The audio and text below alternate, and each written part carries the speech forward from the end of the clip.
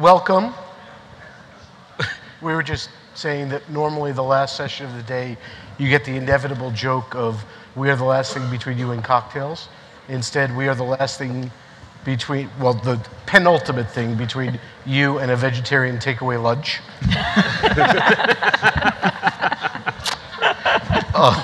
That's good. So please come in. And while our tone may be light, obviously the subject matter of income inequality is not.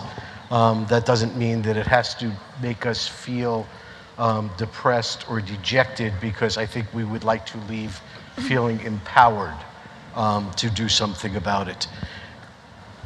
It is appropriate that we are here in this city today to discuss this. Those of you in the United States and many of the rest of you around the world will know that from a societal point of view, San Francisco has the most expensive housing market in the United States. In general, the estimates are to live comfortably here in a median house, you need a median income of $119,000 a year. And at the same time, this is a city that just hired 6 people to clean up human excrement full-time from the sidewalks, because there are so many homeless people that it has become both a public nuisance and a health hazard. So if that is not the extremes of income inequality, I don't know what is. That being said, these are the principles for responsible investment. And so we have a great panel. You all know our host, Fiona Reynolds. David Wood is, well, you have their titles, and since we have a short time, I will not do it, but David runs IRRC at Harvard. Nick, many of you know from 4 years of running the UNEP Sustainable Finance Initiative, and he is now at the LSE and the Grantham Institute, and Anna Snider is the head of due diligence for global wealth management at Merrill Lynch. So I will ask, it may be a horrible human tragedy that we have this income inequality, but Fiona, why does PRI care? Well, that's a very good question. Well, as you've just said, inequality is a major issue, and I think it's one of the most, one of the major issues that we're all grappling with today, coming at it from all different angles. And I think if we, investors really want to engage in the Sustainable Development Goals, and if we look at the Sustainable Development Goals, I think overall they've got 2 overarching aims. One of them's about ending climate change, the other's about ending poverty. There's a large part of inequality that sits within the Sustainable Development Goals. So that's one reason that I think that investors are really interested in this issue. But I think the other is much more from an economic point of view. All the academic evidence shows that the more equality that we actually have, the bigger economic growth that we have. It also shows that inequality really slows down growth because we put much more concentration of spending power into the hands of fewer people. So it's not good for the overall economy, of which as investors we are invested in the economy, to have inequality. So just from that perspective. So from our perspective, we have had a number of our signatories who they've really wanted to deal with this issue. We know this is a problem. We know it's not good. We know it's not good for our members. Our members care about this issue. We have members who are in precarious work and all of those sorts of things. But what do we actually do about it from the investor's perspective? So for us, it was really thinking about, well, how do we take the issue and then take it into the investor realm? Because we're not certainly suggesting in any of the work that we're doing that our investors are responsible for solving every issue, but it doesn't mean that they can't contribute to it, which is why we've worked with TIP really on, well, how do we take this, make some sort of toolkit, make this real for investors, which is really what we've been doing. I do think sometimes when people think about inequality, and I'm glad you talked about what was happening here in San Francisco, that they think about the developing world. And I've also had some investors say to me, well, Fiona, but you know, if we look over the last 50 years, that more and more people have been dragged out of poverty than any time before. So what are we talking about this inequality issue? And while those things are true, we also know that in-country inequality is really on the rise, and that the Gini coefficient has gone up in every country. And while it's not the same in every country, Europe has far more equality than the United States does, and there's everything in between. But this still is a developed and developing world country. It's still something that we all have to grapple with. And Paul Polman spoke about this morning, and I think we all see these stats every year, about the fact that, you know, 8 people in the world own half of the wealth of the world. And so how can this be good for societies that we live in? And I always like to think and say that, you know, as people, we don't live in economies, we live in societies, and investors and business are part of those societies, and they need to really have a strong social license to operate. And part of that social license is thinking about some of the biggest issues that the world is facing. This being one, it's on the World Economics Forum's, you know, list of risks that business, that investors do need to consider. So I think there's a lot of reasons that investors need to do this. What we need to be focusing on and have focused on, and we'll talk about it more in the panel, is, well, what are the levers that investors can pull, and what are the things that they can practically do? Great, so you've teed up a couple of things that hopefully we'll get to. First, PRI is coming out with a toolkit. Yes. And a report. Yes. And I think Anna will talk a little bit about that. Second, I just want to elaborate on your comment that inequality is not good for global growth. The IMF has some wonderful statistics on this, that for every % increase in inequality, GDP goes down by 0.08%. And for every percentage increase in wealth in income of the bottom 20%, GDP goes up by 0.38%, almost 0.4%. So there's clearly a statistically robust correlation there. And then the last thing that you mentioned that I think we want to emphasize is income inequality is in and of itself an issue aside from poverty. Great. David, you're the academician. What research is of use to us? How should we think about these things? Yeah, no, I'm a fake academic, a quasi-academic, and I was looking up something right before the panel, and it turns out in the this week's edition of The Nation, there's an article on the rise of the inequality industry. So I think I'm a quasi-academic toiling in the inequality industry all of a sudden. So with PRI, I work at the Initiative for Responsible Investment. It's a research project at Harvard Kennedy School. We're applied research. We work with practitioners, and over the past few years, motivated in large part by our work with pension fund trustees, labor-affiliated pension fund trustees in the States, and globally via the Committee for Workers' Capital, we have been looking at the way that investors can understand and respond to an issue that has become salient politically. The IMF and OECD studies suggest it has something to do with economic growth and universal ownership, but investors, as Fiona said, don't really know what to do about it. And I guess where we are with this project, well, and let me just say one more thing about why it's an issue. I mean, inequality is an issue with the investors we're working with for different reasons. You know, there's the instrumental problem of the hampering economic growth. There's the ethical problem of the streets of San Francisco that we've been walking over the last few days. But also there's this increasing link in the research between inequality and global disorder, sort of the falling apart of social cohesion that investors, there's no science-based goal for social incohesion, but it's clearly a problem for investors. So I think that's what's bringing people to the discussion, and what we're trying to do right now in the project with our colleague Costanza Consolandi, who's in here from University of Siena, is figure out how to take all of this research that has come out of the inequality industry in the past few years and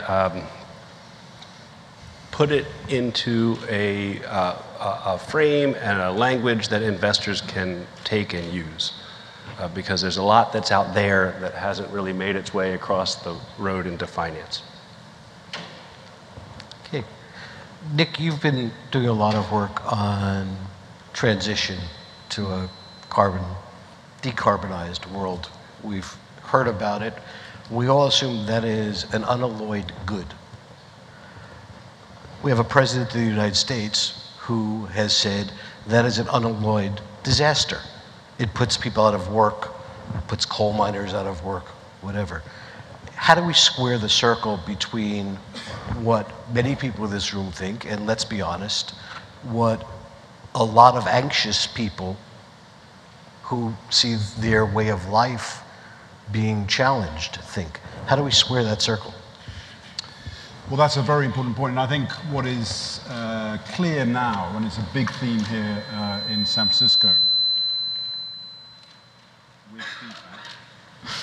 is that we can no longer separate issues of climate change and inequality. The process of climate change itself is one of now the biggest drivers of inequality, pushing back decades of development. And the prospect of a zero-carbon resilient economy is fantastic in terms of new jobs and revitalized communities. But this ain't going to happen automatically. It's going to be a process we're going to have to manage, a process of transition. Large segments of the economy have prospered through high carbon development. And we're going to need to think as investors, not only about avoiding stranded assets, avoiding stranded workers, stranded communities.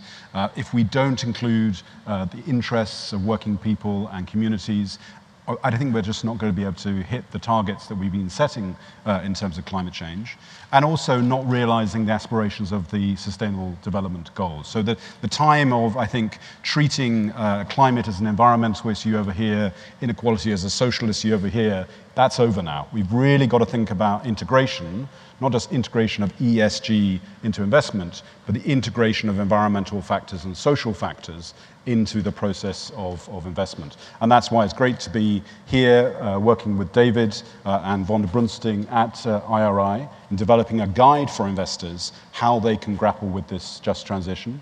This is a really great initiative, which we've been doing in partnership with you, Fiona, at the PRI. So thank you for your leadership. But it also has been a partnership with the trade union community, with the International Trade Union Confederation. And again, I think Sharon Burrows has really put her heart and soul with her colleagues in how we get the investor community to realize the commitments that you've all made in terms of social development in your portfolios, and link that with climate action as well. And is that guide available to people? If you're like me, a 20th century guy, it's available on paper. But of course, the guide is going to be available through PRI services. And it sets out the reasons why, some of the systemic risks which we've touched on. It sets out the fiduciary case, the materiality case, but also this broader societal imperative, which Fiona, you were touching on. And I can go in a little bit more detail about some of the actions that we can identify. We're going to get to actions in a second. I just want to make another investor case here. We investors have been taught, in my background as an institutional investor, that you can diversify idiosyncratic risk, individual company risk, but not systemic risk, such as income inequality or climate change. In some ways, I think theory lags practice. What everyone in this room is trying to do is mitigate systemic risks.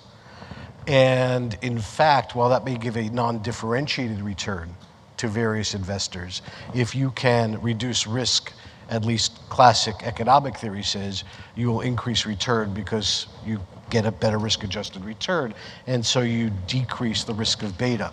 And so when you link these two systemic risks, you try to understand that what we're really trying to do here is deal, from an investor point of view, with systemic risks, and if you can mitigate them, you can improve the overall capital market efficiency. And that has much more benefit than any sort of alpha seeking that one could do. And so I just want to make that point to tie together not just this panel on income inequality, not just the panels on indigenous rights and country risk and climate change, but as a philosophical theory for those of you in the room who've attended the various sessions on how to convince skeptics and things like that. And with that as a foundational statement for investors, Anna, what should investors do about income inequality? What can we do? Yeah, I mean, and actually, just an interesting thing, you mentioned coal miners. Yesterday, I went over to the Global Climate Action Summit, and the head of the AFL-CIO, for those who aren't from the US, it's one of the largest trade unions we have, and he stood up and he basically said, we understand, he's a former coal miner, by the way, and he said, we understand that that coal needs to go away. We just want a transformational plan to make sure that financing doesn't get cut off today, and workers suffer. We need a transformational plan. I thought, and he got a standing ovation. It was a really, actually very moving and very, for me to see, given all the coal miner and coal focus in the US that people know. But yeah, I mean, as an institutional investor, I think exact spot on what you said, which is that sometimes inequality, thinking about how you break that down and you start looking at that in a portfolio can seem very esoteric. But as you mentioned, really what this translates is, companies, right, or issuers are based on some pretty, common principles that you need to actually have a portfolio that experiences growth.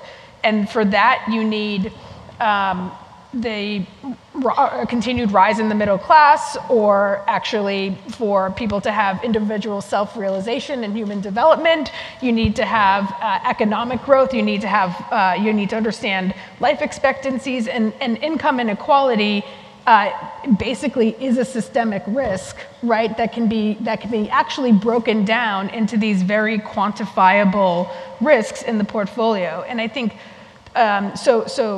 PRI and the Investment Integration Project, TIIP, have published, and this will be available today in the afternoon, have published a report which is basically talking about the tools that investors can use and how we can begin sort of just practically breaking this issue down and starting to address it in portfolios. So this report, of which I was part of the working group, as well as many people on this panel, obviously, looks at the need to have availability of data, right? And so some of the factors that I was just talking about, and many, many more, that basically takes income inequality and breaks it down into quantifiable risks and metrics in a portfolio, so that you can actually obviously clarify these risks and then begin to identify solutions to these issues. And once you identify solutions, then that can be translated to policymakers. So, back a bit to the climate example for a second, I think one of the most powerful ways that I actually that I've seen this happen is on the climate side. Now, I think there's been, obviously, I would say the climate side has a lot of obviously quantifiable statistics that they've used, but in the run-up to Paris, Ceres and it brought together investors, corporate investors, at the UN, and unlike normal UN events, for instance, it wasn't all public officials speaking, it was actually the corporates speaking to the public officials and saying, this climate has an economic impact on our businesses, and that's why you need to go to Paris. And so it sort of, to me, switched this. It was a really interesting thing where exactly what this report is talking about in terms of income equality, you had scientific and quantifiable risks that then, corporates or investors could translate into actual risks, right, economic risks, and then with that identify solutions where policymakers could go do the work that they did in Paris. And if we, and again, to your point, if you take that and you connect those dots and think about income inequality in that same way, right? I think you can begin to think about different solutions to that, and I can talk about that later on the panel. can I just add to that? I think some of the work that we've tried to do here, as well as say, again, because we know that a lot of our investors care about this, but what are the simple things that we can do? I think the toolkit also points you to some areas that investors do have some control over. So, for example, one of the things that some of the things investors can do is make sure that they engage on the issue with companies about tax practices and tax transparency. Companies not paying tax is not good for the economy. It is not good for anybody. It means that countries then don't have enough money to be able to provide social services. Those things get cut. We have to go back to this thinking that, Paul was talking about this morning of the circular economy, how everything is linked and how everything works together. We can also engage on CEO pay versus median salary. We can engage on the issue that we need to make sure that workers get fair pay, that they get proper healthcare in countries where that needs to be provided by the employer, that they get pensions. All of those things are issues we can deal in. We can deal with the gender pay gap that also causes inequality. It also causes a drag on economic growth as well. There are plenty of things that sometimes investors don't think about to engage with. And it's same with the just transition issue and why we've done a lot of work on this. You can't win the climate argument, and we will not win the climate argument. We look at what's happening here in the United States and in other countries. I live in the UK, but I'm from Australia, and same sort of issues going on there. If people feel that they are going to be the losers in the climate wars, you need to bring the population along. You need to make sure that those people who are in cities that rely completely on a coal mine or whatever it might be are also thought about. So what we want to do when we take the just transition work is think about other programs that we already have, for example with Climate Action 100+. Huge engagement with companies. We talk about scenario analysis and how we're asking companies about what their 2-degree scenario plans are. But it has to be more than thinking about the physical assets. It has to be thinking about, well, if your energy company is transitioning out of these areas, what is your plan for that workforce? What's your plan for that community that relies on you? Is there extra opportunity and investment that can be made? What are those things that are happening so that, again, that it's much more circular in thinking? Paul Pullman made an interesting point today that the drivers of economic activity have changed from heavy capital, heavy plant and equipment to human capital. That 82% of the S&P 1500's market cap, for instance, is intellectual, intangible. And that's driven by the workforce. I mean, I'm sure everyone in this room who's ever engaged with a company has heard the first line, our most important assets go up and down on the elevator every day, right? Our workforce is our most, and yet, when we engage with them, it's a cost to us. How do we drive the cost down as opposed to how do we bring the productivity and skill level up through worker training, whatever. And there are a number of coalitions that PRI has been assisting here in the United States, Human Capital Management, and there's one in the UK, and I apologize, I forgot the initials. There are sometimes too many initials in the world. But and you're working with ITUC on the just transition, and so those sorts of engagement. Once we have the data, as you say, make sure that that is available, but then we can use the data. I've always find that Mike Musaraku, who also helped write the report, was saying that it's fascinating that we spend so much attention on the details of CEO compensation and so little on the compensation of the workforce pay. And that if we would just spend a little more time on engagement, I help. David, what are the other drivers of income inequality? What should, because if we know the drivers, we will know the levelers, in effect, of how to reverse engineer it and fix it. Yeah, I mean, there's so much research that's out there, so I'm going to expand that a little bit to say, what's the research out there that investors can tackle? And in particular, if the challenge is inequality is being treated as this secular trend that's kind of apart from what investors do or not something they can approach, how can we break down the research in a way that changes investor behavior?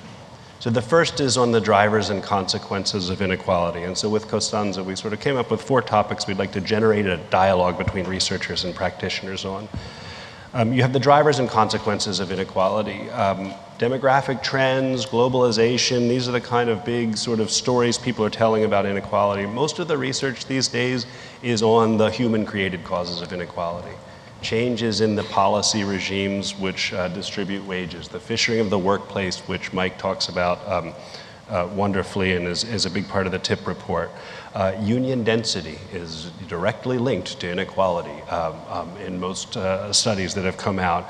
These kinds of pieces of the puzzle about the driver or the way that inequality is generated are pointing ever more towards the sort of tractable issues that investors can address.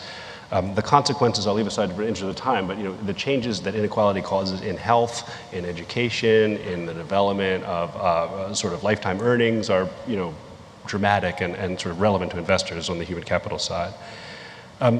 Then you have a second question in the research, which is what is the role of finance in creating inequality? And a lot of the research these days says that financialization is linked to income, to in-country growth of inequality. And so the financial sector has a particular role to play in scrutinizing. And by financialization, would you just define the term for me? Yeah, so the growth of financial practices, but also the extension of financial practices into other parts of economy and society. So one of the things that the economist James Galbraith talks about in the US, in-country inequality has gone up to the extent that people's compensation is tied to asset prices. Stock-based compensation is linked to the way that inequality has grown in the US. And it's also this kind of research into financialization is linked to the kind of work that Nick did on sustainable financial systems. Sort of how can we have a systemic response and how can investors participate with PRI in making a sustainable financial system that makes the world more equal? 2 more in terms of sort of fields of research. The first was drivers and consequences. The second was financialization. The third is the sort of role of corporates and how inequality affects long-term corporate performance. Classic responsible investment ESG studies. We don't have a lot. That's hard to do because the relationship between corporate performance and the broad system of inequality is difficult, but there's some research that investors should pay attention to. But also there's a lot of research coming out about market power. Monopsony, corporates and market power and how it's related to inequality. And investors are the investors in these corporations that have that kind of market power.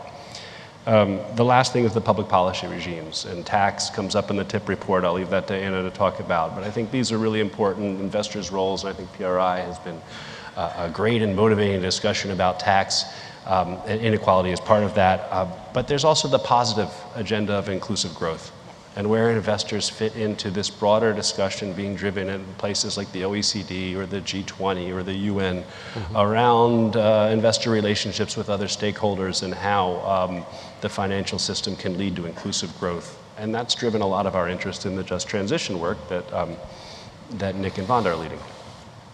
Okay, Anna, Nick, you both promised specific things that investors could do. Let's reverse it. Anna, give us a list of specific things that people in this audience can do. Yeah, so around David's point, I mean, I think that right now I would say rather than there being clear solutions, like you go look up a bunch of mutual funds and ETFs that address income inequality, you're not really going to find it. It's not probably one of the most marketing well-branded things to call your investment product anyway, but you're not going to find, right? I mean, we all know, we sort of know this. And I think where we are in this right now is really at the quantification stage and identifying the risks. And I think, for instance, people like helpers who are doing really interesting work, for instance, in taking the SDGs and tagging their investments to, both from a risk and opportunity standpoint, what SDGs they're tracking to. But this is really where we are, right? Which is the risk identification versus potentially the solutions to income inequality, and that's fine. That's a fact. That's where we are.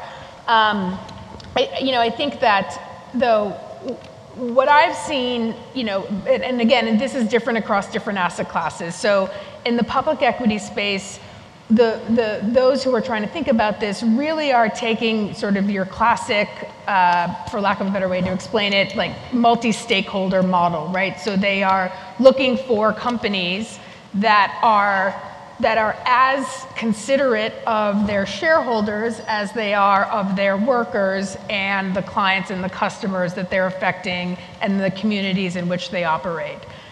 So this very classic sustainability, holistic view on a company actually maybe doesn't intend to just target income inequality, but a lot of the things, right, around your workforce, human capital, et cetera, start to get included in that holistic assessment as to whether just the management team that you're investing with is actually thinking about these issues. And so I think it's just, maybe seems obvious, but it's a way to start thinking about addressing these, and as Fiona mentioned, how you engage with that. In the fixed income space, there is a lot of work going on in the U.S., and then in this sort of, it takes a different shape in different geographies, but in municipal bonds. I mean, the municipal bond market, for instance, in the U.S. is the most obvious place where you can address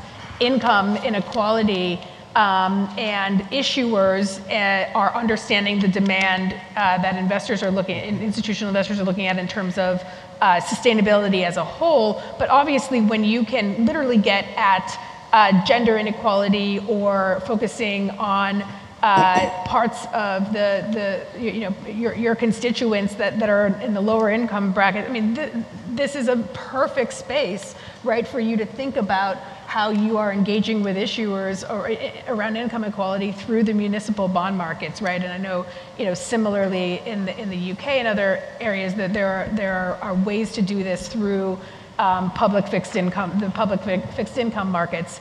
In terms of private asset classes, of course, microfinance, DFI financing, CDFIs have all been focused on this just for decades now, but I think that there are a lot, especially for instance in the CDFI market in the US, a lot of these solutions are becoming less Community Reinvestment Act, CRA focused, and more focused on sort of the risk and returns that institutional investors Can you just might define, take, these are community development Yeah. financial institutions, for Yes. those of you not in the US, and they tend to be lending institutions with specific geographic or income foci. Right. So sorry, we tend to, I get confused by initials, so I assume other people do, and I apologize for that. Apologies, yeah. The financial markets, totally make acronyms just like fly off the tongue. So sorry. Right. Nick, anything to add to that list? Yeah, I mean, I think the important thing is we're not saying that investors should set up a new and separate Just Transition program. Right. I think what we're saying is the Just Transition is actually the best lens through which to look at your climate change program and your broader commitment to sustainable development. So there are some obvious things that investors can do, in fact, are doing. You incorporate the Just Transition and the social dimension into your climate change strategy. That's what the Environment Agency Pension Fund in the UK has done, what the insurance company Generali have done, and particularly in Generali's case, very interestingly, focus on stakeholder dialogue. That's part of the climate change strategy. Engagement, Fiona, you mentioned Climate Action 100+, a powerful platform for incorporating Just Transition. I think just building on what you were saying earlier, John, if you look at the TCFD, which we're all very, very pleased with as a key mechanism, if you look at it through the lens of the human being, there's almost nothing to do on human capital management in it at all. So nothing on skills, nothing on employee engagement, nothing on social dialogue, nothing on health and safety, nothing on community relations. And so that's one of the things I think in terms of engagement, and in the guide, we set out key questions for the Just Transition using the TCFD framework to incorporate that social dimension so you get a richer sense. Capital allocation across the asset classes, clearly a lot of things can do in terms of actually stimulating new products. I think on the real assets, there are quite a lot of prizes there. You see already institutional investors such as CalPERS having responsible contracting policies in terms of labor practices and so on, and applying that to renewable infrastructure. So renewable infrastructure delivers high quality jobs and good, strong communities. And then sort of policy and partnerships. I think you already have governments launching just transition commissions in Canada, in Scotland, in Germany. And I think what hasn't really happened there is the link particularly to investors. And I would say probably one of the things investors can do as they encourage governments to have sustainable finance plans that, for example, are happening in Europe, is to incorporate the just transition element there. And then I think probably like inequality more generally, this all happens in place.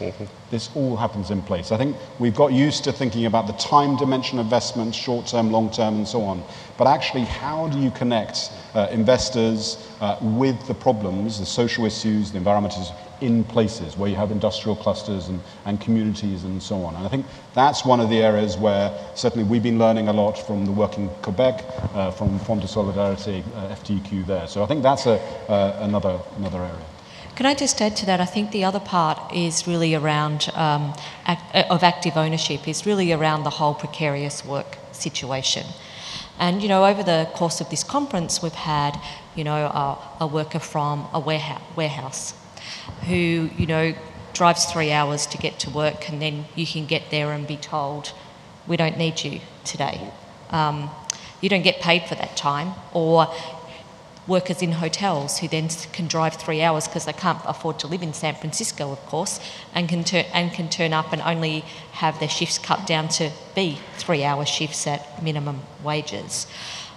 You know, the engagement where you are finding these people in really difficult working situations, and investors are invested in these companies but find it difficult to engage with the company because they go to the company and they say, well, we don't employ the workers, we use this third-party hire company, and you go to the third-party hire company and they're just a conduit. So what are we going to do as an industry to really engage about labour relations? And these are the people that you then find in really difficult situations in terms of precarious work, but therefore that flows on to their salaries. They therefore don't get any benefits at all, and are finding themselves really on, you know, at the bottom of the pile. And in that situation where, you know, and we hear this talked about a lot, that for the first time a group of people don't feel that they're doing better than their parents' generation.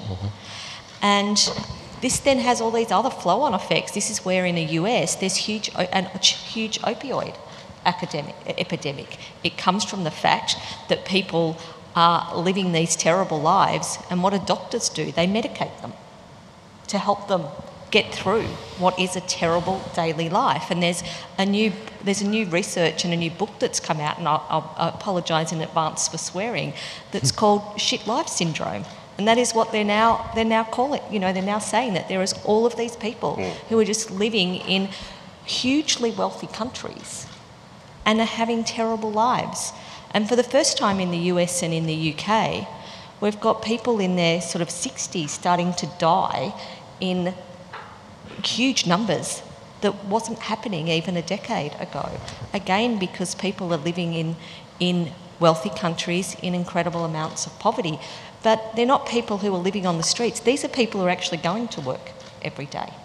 But they don't make enough money to be able to bring up their family and to live their lives. And I think we do have a role in sort of the whole active ownership labour standards part there as well to play in trying to tackle some of those issues. This is why I love talking to you, because there are about 80 things to unpack there.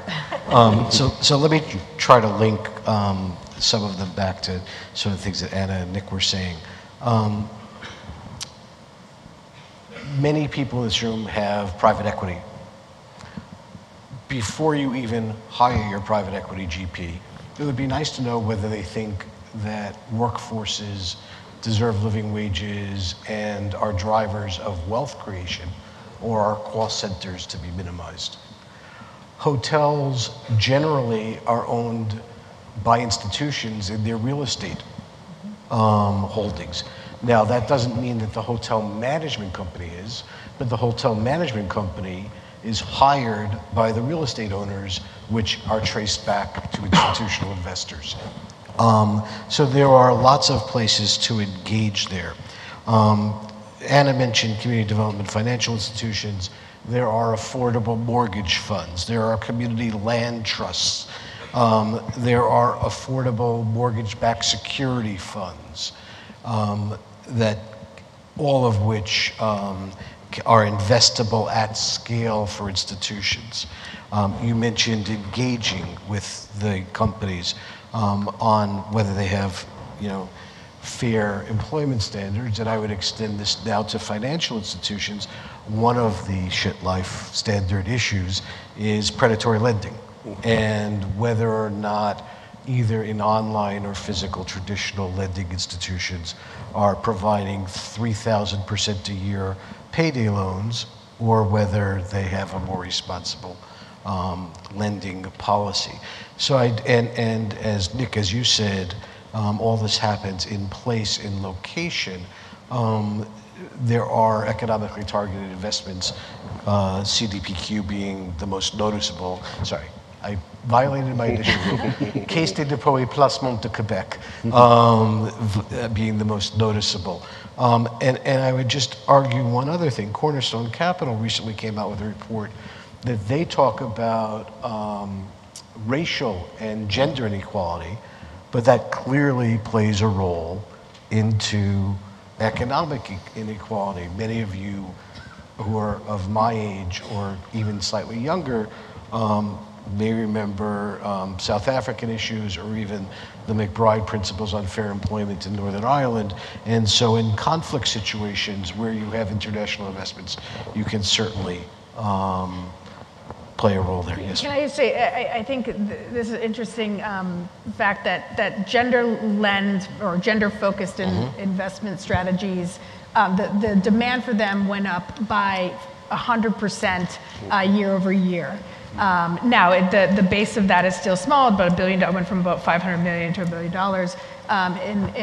But I am seeing, and I love this because I am seeing institutional investors with RFPs who are asking me every single day, what is the population of diverse managers that you have on your platform? And it allows me to go out and make that a priority because investors are asking, right? And they're not, so it's not just the investment managers themselves, but strategies that target and benefit diverse populations, but that so I work, at a pretty big institution, and that is a really huge signal that we're getting, and something at least that's positive as opposed to the opioid crisis. Can I just add on the gender lens, the other issue on gender, because older women are becoming the largest group of the new poor. And part of that is because there's a lot of women, when you go to work, and as a woman, we all know you don't get paid as much as men, and that's just a fact. And so therefore, if you do get a pension, if you're in a defined contribution or a defined benefit pension, that is paid on a percentage of your salary. So therefore you get paid less in your pension. You have less retirement income available to you. You're then in the situation that you're living longer. Women live longer than men, but they have to live longer with less. They also take time out of the workforce.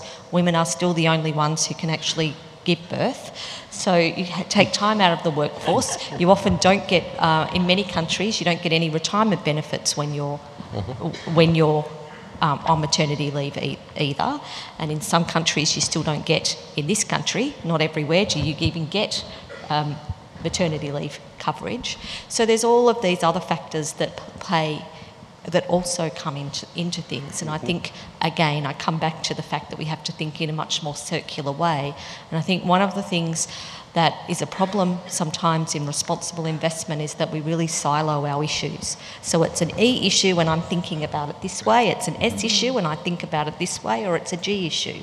And there's very few issues that are just one of those. Most of the issues have got some form of nowadays of environmental issues, there's social impacts for those issues, and there's definitely always a governance angle. And we have to be able to think about them in a much more holistic way, and we have to think about, I think, sometimes the cause and effect as well. So we would invite holistic questions, or non-holistic questions. From the audience. I will tell you that because the lights are in our eyes, it's sometimes a little hard to see, so if you have a question, like get up and wave your hand or something, and a microphone will find you. It's a question in front.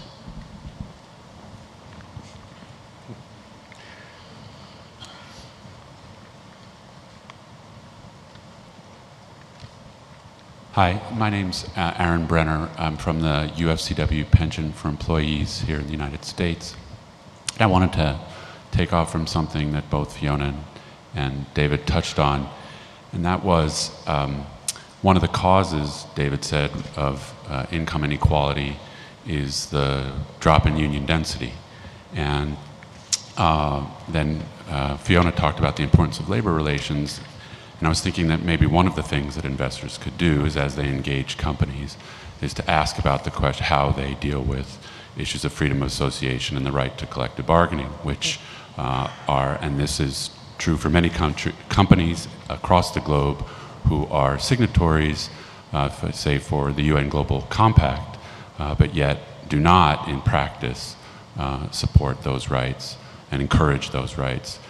Unions, strikes me, are a way to address income equality, not just by raising wages, but by giving workers a voice at work, and a voice at which can address a whole series of issues around climate, race inequality, gender inequality in their communities as well. So it's a way to sort of help those folks who we're talking about here mobilize themselves and organize themselves. And I was wondering if that made any sense to you. And the question is, should we do that? Yeah, totally. I mean, so inequality isn't necessarily going to be a driver of a specific response, but it's a lens through which to see the way you engage corporations. I mean, I think if I understand where you're going with the comment. And shareholder value maximization has been a way to take inequality and concerns with it off the table, and to take the power that investors have to shape the way that corporations engage their workers kind of off the table, right? Because we have to concentrate. But I think inequality is another path, as responsible investment is generally, towards a broader view of how corporations exist and how investors exist in society, the sort of things you were saying in the morning with Paul Pullman. And one of the ways that investors have a great deal of influence is on the relationship between employers and workers. And collective bargaining and freedom of association are central to that. If you want research that sort of helps demonstrate that, it's out there. You know, we have pretty good research. So there's a support for taking that broader view of understanding what the long-term relationship of employers-employees is going to be. And I'm going to try and get in two more quick questions. It's also, I think, interesting that the ITUC was involved in the Just Transition paper for exactly that reason. Can I just add very quickly? I think also from our perspective at the PRI, when we think about our human rights work, we try to think it in a very holistic way. So human rights, part of that is labour rights. How do you take the UN guiding principles, but how do you also use the ILO conventions? That you don't just kind of cherry pick parts of rights. You need to think about it in a very holistic way. Two more questions, or are you really so anxious to get to that vegetarian lunch? There's one and two.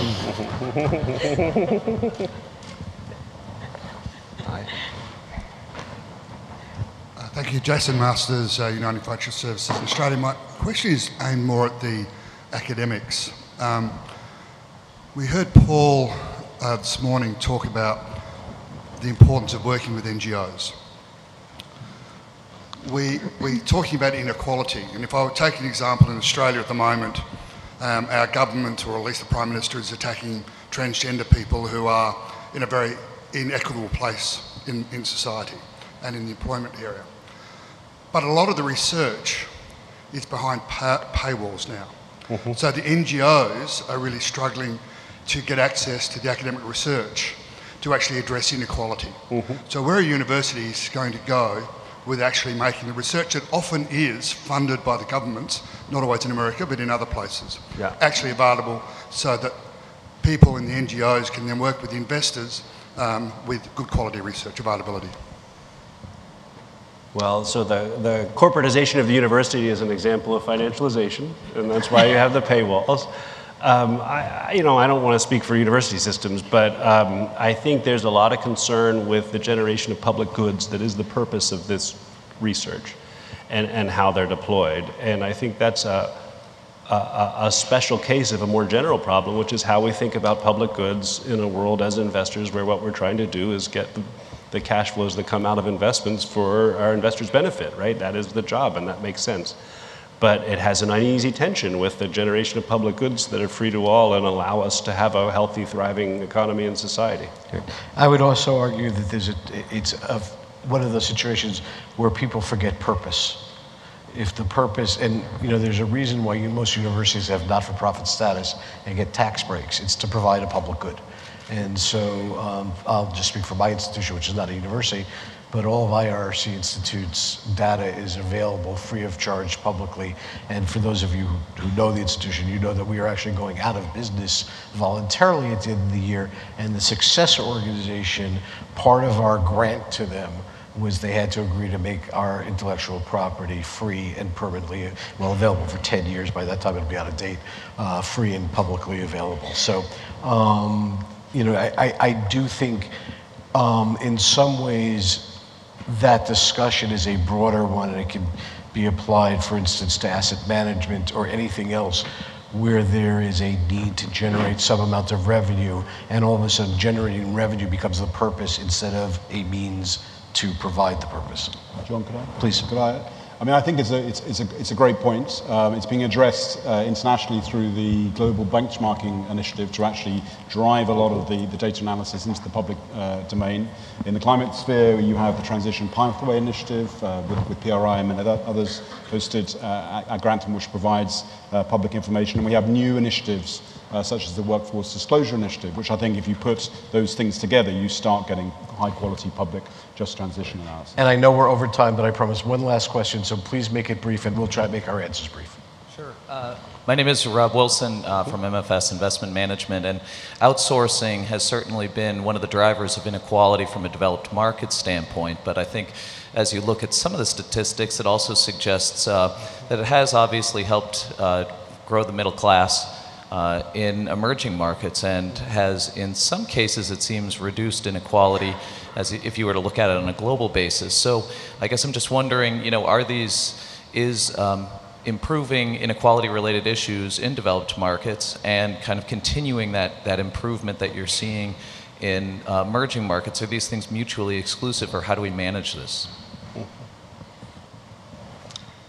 David, Anna, you want to talk about fishing and supply chain management and how to deal with those issues? Or? Yeah, I think I've talked enough. I mean, it's a great question. I mean, I know you think that too.